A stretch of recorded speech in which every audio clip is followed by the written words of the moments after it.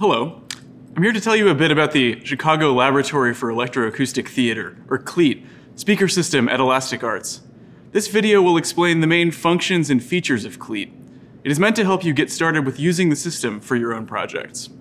The Elastic Arts Foundation is a non-profit organization that supports a community of musicians, artists, performers, and audiences in the Avondale, Logan Square neighborhood of Chicago and throughout the city. Elastic is an organization that exists to create space for all artists to create, but especially ones who are not welcome elsewhere because the content of their work is experimental, unorthodox, non-traditional, out of bounds, or reflective of racial, ethnic, sexual, or political identities that are unwelcome in or threatening to dominant cultural institutions.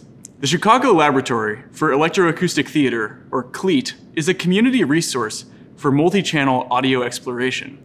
Artists making music, performance works, and/or sound-based installation art are encouraged to work with our 16-channel system of hemisphere speakers installed at Elastic Arts in Chicago. We curate a monthly concert series and hold occasional training sessions. CLEAT was founded in 2019 and is co-directed by Stephen Moore, Matt Test, and me, Sam Clapp. As a music lover, you probably know that most sound systems reproduce sound using one speaker, mono, or two speakers, stereo. Mono systems are capable of manifesting a wide range of sounds from a single point. Stereo can reproduce those sounds with an added perk, spatialization. Stereo speaker systems can attain greater realism or surrealism thanks to their capacity to spread sounds across a stereo field. Stereo systems have been the norm in music playback since the 1960s. But since then, some adventurous sound artists and musicians have experimented with larger speaker arrays that allow the further spatialization of sound. Two common setups are 5.1 surround, which is 5 speakers with one subwoofer, or 7.1, which is 7 speakers with one sub. Another is quad, 4 speakers surrounding the listener in a square. Elastic Arts is home to an even larger array, the 16-speaker Chicago Laboratory for Electro-acoustic Theatre, or CLEAT system. This system is different than the surround systems I just mentioned in that it allows artists to distribute sound throughout a space instead of just around the edges. This array was designed by sound artist Stephen Moore using his unique Isabel Audio hemisphere speakers, which radiate sound in all directions. Most multi-channel audio systems are housed inside universities and other private facilities. Our hope is to liberate multi-channel audio from its normally cloistered setting and empower artists to express themselves through spatial audio. Now, I'll explain in broad strokes how the CLEAT system works.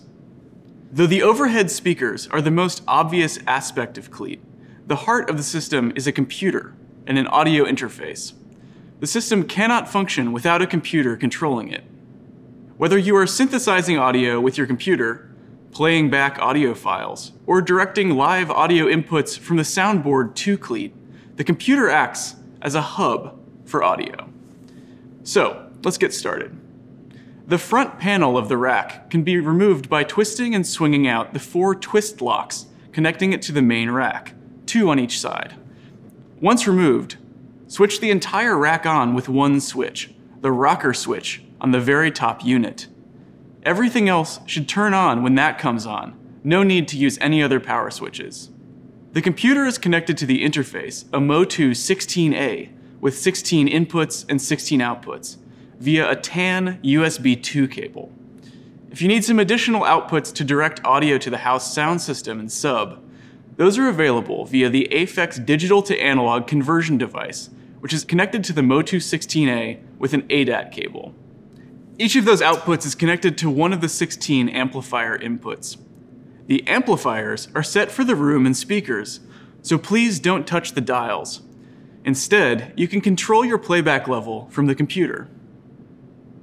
From the amplifier outputs, powerful amp-level signals travel via speaker wire through the Elastic office and on to the hemisphere speaker inputs, where they are connected via 1/4-inch plugs. Speaker 1, which you can address through audio output 1, is located by the door to the back hallway. From there, the speakers are numbered left to right, so that from your position by the CLEAT rack, the furthest left speakers in each row are 1, 5, 9, and 13. 16 is located in the row next to the soundboard, closest to the office door. To use the CLEAT system with your own computer, you will need to install the latest MOTU 16A drivers. These can be found at https://motu.com/proaudio/index.html. Do not worry about installing firmware updates onto the interface. All you need is the drivers on your computer. Your computer will also need a standard USB 2.0 port or a dongle with a USB 2.0 port. Once the drivers are installed and the USB from inside the rack is connected, you should be able to choose the MOTU 16A as the audio input and output device within the audio software of your choice, including Reaper, Audacity, Ableton Live, Max, Super Collider, Logic, Audition, Pro Tools, and so on. Once the MOTU 16A is set as your output device, you should be able to send audio to the system. Here are a few examples of how to set the MOTU 16A as your audio output device. For Pro Tools, Ableton Live,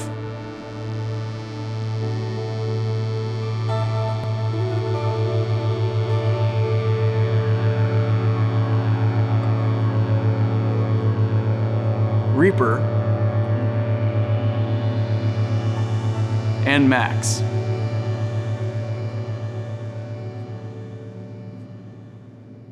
One easy way to get audio out of the system is to set the outputs of individual tracks to external outputs 1 through 16, or setting the outputs of aux sends to external outputs 1 through 16. Then, audio files, live inputs, and virtual instruments will pass through those tracks or auxes to the designated outputs. But that's just one way to think about getting audio to CLEAT.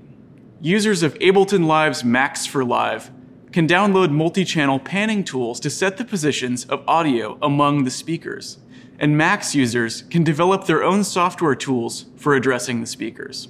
Visit our website, cleat.info, for some starter Max patches, including some basic panning algorithms. As I mentioned earlier, the Aphex device provides 8 additional outputs, which are accessible as MOTU outputs 17 through 24. The main application of additional outputs is the ability to send audio to the main elastic subwoofer and left-right mains. When the Aphex device is properly connected to the MOTU 16A, a green light will display on the front of the Aphex device. In addition, if you open MOTU Discovery, an application that allows you to view and modify the MOTU 16A's parameters, you can see that the two devices are talking to each other. In the next section, we will discuss how to patch signals from the Aphex device to the house sound system. The patchbay allows sounds to be routed between the main elastic sound system and the CLEAT system. This allows you to take live DI and microphone signals into the CLEAT system via aux sends, also known as buses.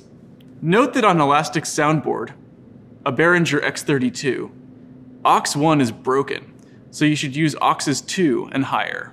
You can use sends on faders or select the desired aux and use the rotary encoder.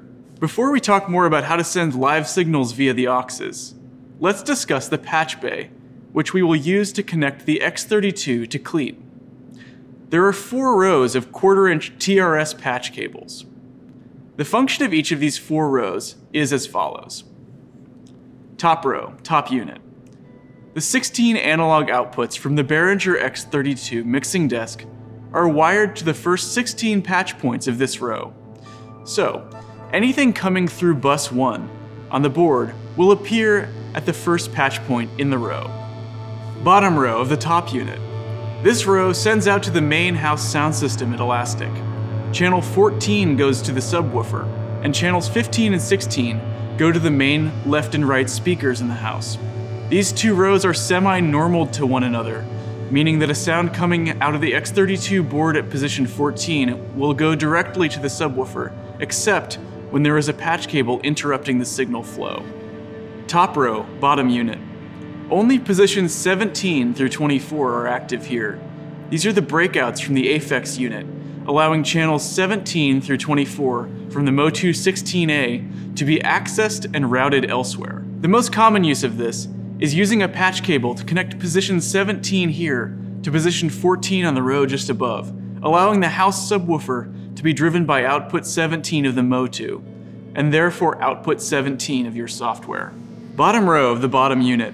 These are connected to the 16 analog inputs of the MOTU 16A. To patch an instrument or microphone into the MOTU, you can connect the signal to the X32 board, then route it to an output of the board, and then, on the patch bay, patch the board output, top row, top unit, into one of the first 16 positions on this row, and the signal will show up at the corresponding channel in your software.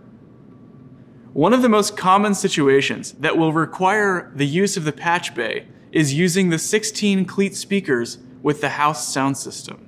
To make this patch, use your software to route your sub material to output 17, your left main to 18, and your right main to 19.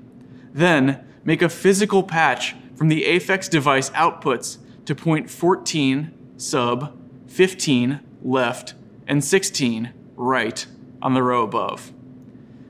Another common use of the patch bay is to route a live microphone signal from the snake to the CLEAT system. Let's say that we've mic'd a piano with a single mic, which we would like to send to CLEAT. Once we've set our gain for the piano mic on channel 1, we can direct that signal to CLEAT via an aux send on the board. In this case, let's use aux3. We set our aux3 output to unity gain, or 0 decibels, to let the aux3 signal exit the board, and turn up the channel 1 send to aux3 to a healthy level. From there, let's patch the aux3 output into MOTU input 1, which we then direct to output 1 of CLEAT, or the speaker closest to the back hallway.